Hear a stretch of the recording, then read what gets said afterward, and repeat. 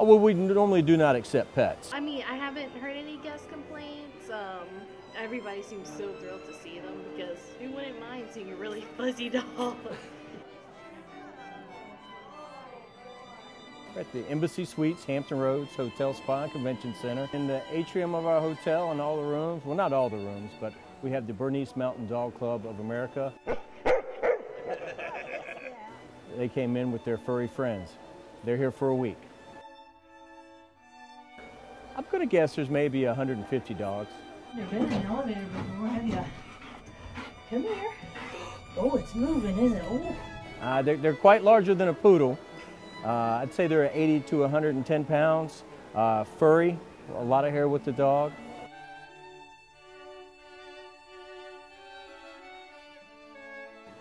Well, the dogs haven't complained at all. I'll start with that. So they're easy guests, so to speak.